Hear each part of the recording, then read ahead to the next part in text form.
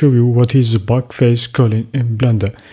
Essentially, backface culling is a way to hide all the backfaces of a mesh while the front of the mesh remains visible. This feature can be used in 3D viewport for when you are working with your objects, but can also be enabled for material in its material settings, such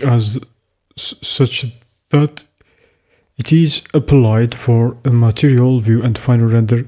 Let's see how do we enable or disable backface culling. To tackle backface culling on and off, head to the viewport shading drop down.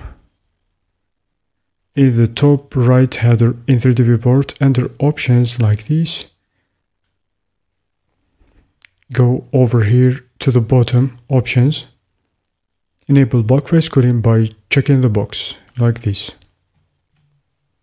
How do we change a front or back face for backface culling? It is also possible to manually change which polygons Blender considers to be a front or back face, so you can decide which faces are visible and which aren't when backface culling is enabled. To do this, select the viewport overlays, go over here, then go search for the face orientation. It's over there.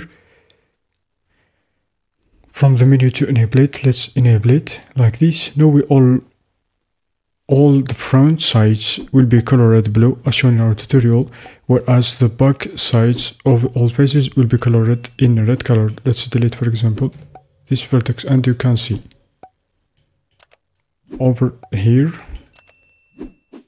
if you are not seeing any red faces from any angle whatsoever, you most likely already have backface culling enabled, so they are already being hidden. For example,